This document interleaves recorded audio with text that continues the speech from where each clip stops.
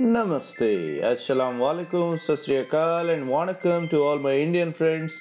And Konnichiwa, Ni Hao, Yoboseo, Hola, Bonjour, and hello to all my friends across the globe. I am Harsha with a new topic of bioscience, alternation of generation, and welcome to my channel, Harsha's Educare.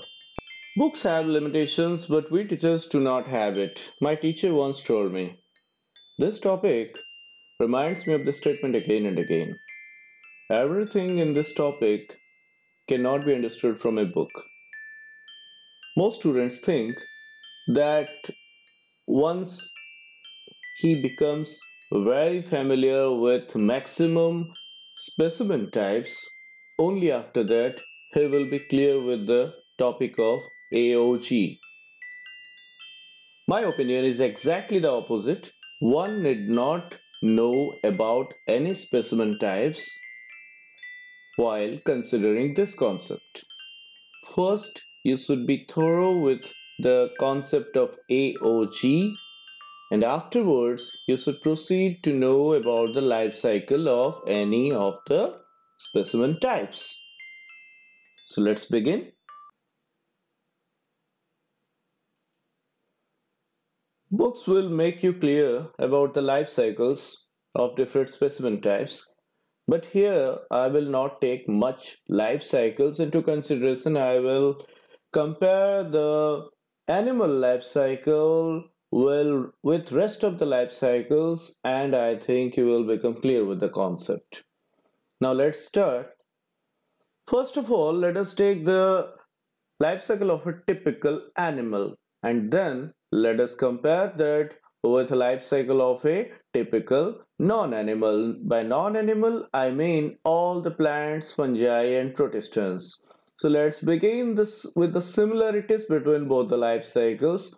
The first similarity is that if we are considering two sexually reproducing organisms on the top and the bottom both, then first of all, the first similarity is that both of them, the life cycles start with a zygote, and zygote is always diploid in both the cases. It is never haploid.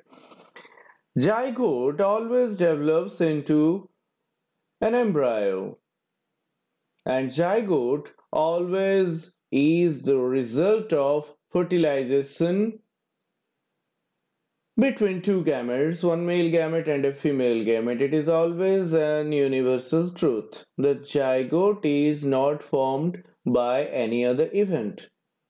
So this is the basic similarity. Next, zygote develops into a embryo usually. Sometimes it is not an embryo. Sometimes in case of the bottom, that is non-animal, sometimes it is not called an embryo, it may be called as thallus, but we are taking embryo for convenience here. Let's say the zygote develops into a multicellular organism. It is always unicellular. The zygote is unicellular and it is developing into a multicellular organism, which we can call as embryo. For convenience sake, we are taking it embryo. It may be thallus also, but in the upper case, in the life cycle of an animal, the thallus word is totally invalid. It always develops into an embryo, and further the embryo develops into an adult. The adult animal bears a sex organ, and inside the sex organ, meiosis takes place in certain cells only. And the certain cells, who are the certain cells? Actually, the meiosis takes place in special cells of a tissue called germinal epithelium. In the germinal epithelium, some cells get selected and undergo meiosis, may further grow also and undergo meiosis to produce the gametes. So you see, the life cycle is very simple in case of a typical animal. But there are certain complexities when we come to the other type. In the other type, we see when the embryo or thallus, whatever that may be, when the embryo develops into a sporophyte, The next level is called a sporophyte. The embryo always develops into a sporophyte, it is said, that, or even if it is a thallus, we shall merge these two levels and we shall call it as a sporophyte. That's all, otherwise there is no much difference. Now, in case of a sporophyte, why is it called a sporophyte? Although in the same line we are calling it as a adult, why in this case we are calling it as a sporophyte? Because this cell, this organism, this level is destined to produce special structures called as spores. Now let us see what are the spores. First of all, let me tell you, this structure, the sporangium, which I have taken as a circle, and here I have taken in the same label I have taken a sex organ. Why I am calling it as a sporangium and why not I am calling it as a sex organ? The first question arises. So let me clear you. First, why these are called as sex organs? Sex organs are always destined to produce the gametes. That's why sex organs. But this structure will not produce the gametes. Now another thing, what are gametes? Gametes are those structures that can participate only in one event, that is fertilization. They do not undergo mitosis. They always remain haploid. They always remain unicellular. They are never found to undergo mitosis or growth. But in this case, the cell which is going to be produced by this sporangium is not a gamete. It will undergo mitosis. It will undergo growth, everything. That's why the cell cannot be called as gamete. Now, that cell which is produced by the sporangium, is it haploid or is it diploid? Of course, it is haploid. That's why the twist is there.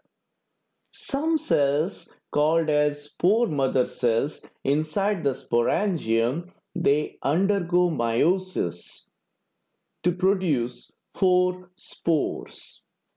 Now the spores are always unicellular and haploid. If the male sporophyte is producing the spore, it shall be called as microspore, and if the female sporophyte is producing the spore, it shall be called as megaspore. Now the spores, they are unicellular, just like the zygote, comparable with the zygote, comparable with the gamete. They are unicellular and they grow up into a gametophyte by mitosis, just mitosis. Now, by mitosis, it grows up into a male gametophyte, and this male gametophyte, again I am representing by a rectangle whose size is approximately equal to the embryo. Can you guess why? Because this is comparable to the embryo. The only difference is the ploidy. Now see, you do not find these two in the above case, spore or gametophyte. If there is no gametophyte, there is no need of taking the term sporophyte. That's why we have not taken it here. Here, in this case again, the gametophyte undergoes mitosis and also grows a lot, sometimes may not grow a lot also, and bears a sex organ. May not bear a sex organ, that is a diversity, but let's say it bears a sex organ. Now this sex organ should be haploid or diploid. Obviously it is haploid because it is part of a haploid organism. Now if this sex organ is to produce the gamete, as it is destined to. Should it undergo meiosis? Never, never, never. It is always mitosis. The sex organ borne by a gametophyte is haploid and produces gametes by mitosis. Suppose meiosis occurs. What would be the result? The gamete would be containing n by 2 ploidy. This is impossible. It's not compatible with the life cycle. Because n by 2 means the whole life cycle will be disturbed. N by 2 plus n by 2, again it will become n, again it will become n by 2 here, again in the next generation itself become n by 4. What's it going? So, the sex organ produces the gametes just by mitosis. And the journey again begins from the beginning. That is, the gametes undergo fertilization to produce the zygote and the same again and again, blah, blah, blah, blah, blah. So this is the life cycle of a typical non-animal, that is a plant, a fungi, or a protistan. Thanks for now. The rest of the life cycles and every life cycle in detail will be discussed in the further videos. Till then, goodbye.